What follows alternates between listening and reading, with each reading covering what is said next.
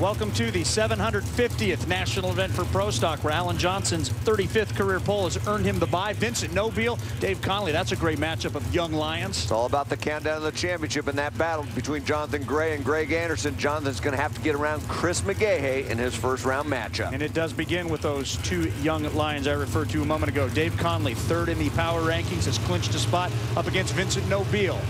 Pair of Chevrolet Camaros head-to-head start off Pro Stock.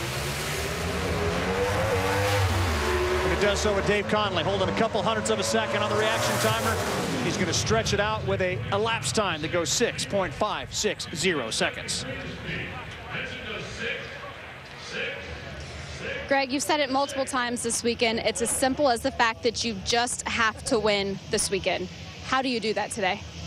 First, you beat the guy that you raced first round. You can't even look past that. I run a tough competitor here at Derek Kramer. It's a tough old Dodge over there.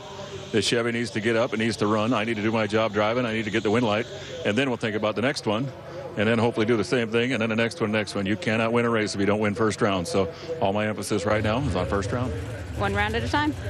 Not only is it just win, he doesn't care how, just get it done. We know the thing's got the horsepower under the hood, but are they going to be able to get the win over Jonathan? They've got a new car coming, and calling the shots right now is Brian Self, a man they call Lump. He's been around this sport a long, long time. They think they can forge their own way moving forward here. Like to move around Jonathan Gray. 9th and 10th in the points. Chris sits there, but he's got a pretty good cushion over Jonathan. Greg, of course, watching this pair right now. Jonathan left first, as he does many times, and he's going to get to the finish line first. 6:57.8. McGahey will bow out in round one today. That marks the 15th time in 19 races, head-to-head actions, that Jonathan has left first. At almost 100th of a second off the advantage off the starting line for Jonathan. It's just a little more pressure on Greg Anderson, but Greg, he's not worried about it. He's won championships. He knows how to do it. But right here, you're going to see the margin of victory at the finish line as Jonathan Gray not only had the advantage off the starting line, had a better car on the racetrack and gets a win by about half a car length. Well, V. Gaines started this season with back-to-back runner-ups, led the points, but has since slipped down to the number 8 position, but says this team has made some big gains in the suspension area of this race car with regards to shocks. Problem started when he brought out this new car, the Dodge Dart. They had a problem with the forward-link suspension rubbing. They fixed that, but it took them a while to get it figured out. Now it's been making some pretty consistent runs. Gaines versus Matt Hartford. Running that Roy Johnson Mopar horsepower under the hood. A close race. Give it to V. Gaines by 9,000ths of a second. Drove around him. 6:58.1. Sniffing a photo finish, Mike. Yeah, 300ths of a second advantage Matt Hartford had off the starting line, but V. Gaines was able to run him down. You take a look at that margin right at the stripe just by a nose. V. Gaines advances to the second round. Good race. Lucas Oil photo finish cam shows us that margin of victory. Bob Vandergrift's car has finally made it back to the pit where they'll take it apart to survey the damage, but I can tell you this is what happened. The rear end broke. That meant there was no load on the motor, so it over-revved, and when that happens, I mean, all heck breaks loose inside of the engine. We still don't know what all was damaged inside, as they just got it back in and are taking it apart, but we'll try and find out. But this crew is very, very dejected right now. Well, when I talked to Greg Anderson earlier this weekend, he told me, quote, if I cannot win races, I probably won't make the countdown. Don't deserve to. He will race Derek Kramer. You heard him talk about that tricky driver in the opposite lane. Derek looking for his first round win. And, you know, Greg does not want to be the end of that trivia question. Well, and Greg doesn't take anybody lightly. I mean, he does it the right way. He races the racetrack and he races a tree. Get the best reaction time and make the best run on the racetrack and let the numbers decide. What's at stake for Greg Anderson if he doesn't make the top 10? Yeah, it'll be the first time in 12 years he doesn't finish inside the top 10. You see John at the top of that list, John Forrest with 30 consecutive years there. Wow. Red light. Kramer hands it to Greg Anderson.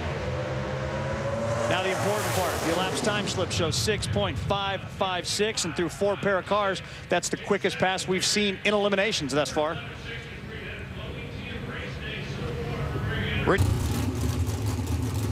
Beautiful day here at Pacific Raceways. The O'Reilly Auto Parts Northwest Nationals, race 16 of 24 on the NHRA Mello Drag Racing Series calendars. Jason Line, #1 ranked in the power rankings, clinched into the championship, comes up against Mark Wolf. Second race of the season for the Washington State native. And a task too tough to challenge. Jason Line, A to B, 6.555 seconds. That's 1 thou better than his teammate. Think those cars are team cars? Greg Anderson, you said you wanted to do winners interviews. By golly, we're doing a winners interview. How good does that feel? Thank you, Gary. Feels great. Absolutely.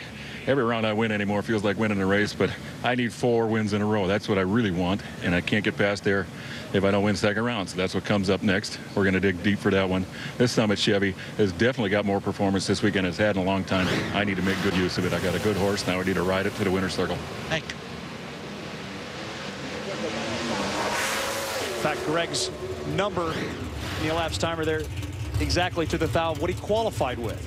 As Alan Johnson comes up now on a single. Stat guy. First time we came to this part of the country, the National Hot Rod Association, 1975. There was only 15 pro stock cars. Back then, the one and only Bob Glidden, of all people, had a single. He ran in the 8-second zone. He was driving, this is the best part, a Ford Pinto. A Pinto? Wow. That just doesn't seem right. Bob Glidden, I might have predicted. The Pinto, yeah. I'd have missed that one by a mile. He also had a Fairmont, you know, one of his great cars. He could win with anything. Well, this should be a pretty good test of the racetrack now as the #1 qualifier just goes 6.546 seconds. That's now low elapsed time of round 1 of eliminations. Not too much wrong. Gary Gerald. Shane Gray now comes up against Travis Mazza. Travis made his pro stock debut in Norwalk starting on the bump spot. Of course, that's a Larry Morgan car that actually Travis owns. It's Morgan horsepower under the hood. But that is Shane Gray horsepower under the hood there. 6.54.4, and the numbers just keep going down here. Yeah. This could be a problem, though. Look who he races in round 2. Got to race his brother Jonathan in round 2. With that low ET of the round thus far, Allen was low ET of every single qualifying session, so Shane Gray stepped it up in the first round.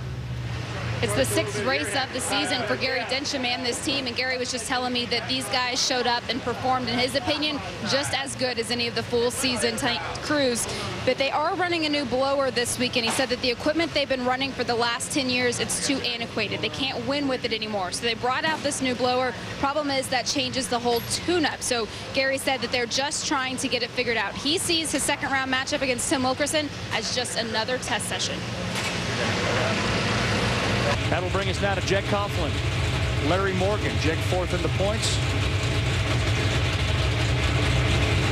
Countdown clinched.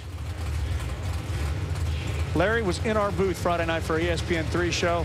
Always entertaining, isn't he? Very entertaining. Absolutely. The only problem I have with Larry is he just won't tell it like it is. Really? That was sarcasm, Dave. Yes, it was. But you see right now they had to back Larry up, and they're going to move back into that matchup against Jed Coughlin. Larry's going to have to try to hit the tree against one of the best in the business and see if he can get the win. A couple of guys from Ohio out in Washington for Sunday drive here in round #1 pro stock.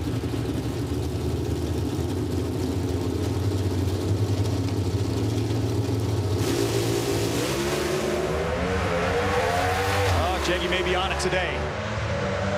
He left first. He'll hit the stripe first. A 6.565. 656, 210, 67.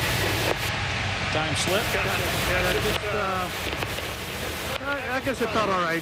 Just felt real tight everywhere. I don't know if it was heavy on clutch and just kind of pull around. I had the wheel turn pretty much all the way down the racetrack too, trying to counter steer it. Good information from Jeggy, courtesy of the onboard microphone there. You're right on board with them. The second round of pro stock sets up like this as Alan Johnson races Dave Conley, 2 power ranked racers. And then for the 80th time, Jed Coughlin will race Greg Anderson. The last 2 times they've raced, though, Jeggy's put Greg on the trailer. It's happened at the last 2 events. Of course, Greg trying to get into the top 10, something Jack Beckman is also successfully doing thus far today as he beat Tommy Johnson Jr. just a few moments ago. Team going back in the pits right now to begin the turnaround process. It's fast Jack Beckman races Alexis DeJoria in round 2.